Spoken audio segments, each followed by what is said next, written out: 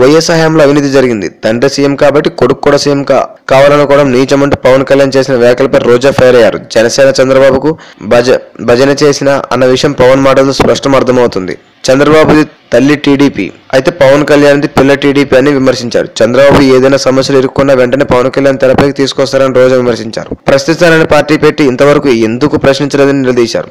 అనుభవం లేని వారు సీఎం కాకూడదంటున్న పవన్ కళ్యాణ్ మరి ఎమ్మెల్యే కూడా కానీ లోకేష్ నేరుగా మంత్రి అయితే ఎందుకు స్పందించలేదని నిలదీశారు. మామకు వెన్నుపోటు పొడిచి ముఖ్యమంత్రి అయిన చంద్రబాబు మాత్రం భుజాన మోస్తారా అని ప్రశ్నించారు. ఈ అనుభవం ఉందని చిరంజీవి పవన్ కళ్యాణ్ పార్టీ పెట్టారని నిలదీశారు. పోలవరం పరిశీలనకు వైసీపీ నేతలు వస్తారని తెలియగానే షెడ్యూల్ లేకపోయినా పవన్ కళ్యాణ్ పోలవరం వద్దకు వచ్చారన్నారు. ఇదంతా చంద్రబాబు నడిపిస్తున్న డ్రామాలో భాగమేనన్నారు.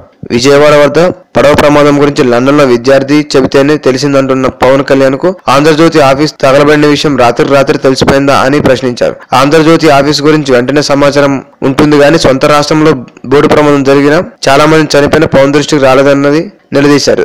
ఆంధ్రజ్యోతి ఆఫీస్ కాలిపోతే వెళ్లి పరామర్శించేందుకు మాత్రం పవన్ కు సమయం ఉందా అని ఎద్దేవా చేశారు. ప్రతిసారి జగన్ కు తాను 2014 ఎన్నికల్లో మద్దతు ఇవ్వలేదని పవన్ కళ్యాణ్ చెబుతున్నారని, ఎప్పుడైనా జగన్ వచ్చి మద్దతు ఇవ్వాలని కోరారని రోజా నిలదీశారు.